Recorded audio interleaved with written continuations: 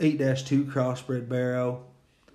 Another sock-footed one here. This initial view right out of the gate, man, it's going to be tough not to just send that one right to the pin as soon as he comes out of the chute. Stout mug, broad chest, big forearm, square kneed, good toed. He is creased up and his muscles shape up high. One that you're certainly not going to have to just feed hard and max out. One that's just going to be very easy on the feed bucket. Everything matches and blends in a very good package. I think one that certainly has the right type of upper spread and dimension at this stage of the game. I think everything down low is so good within this particular animal.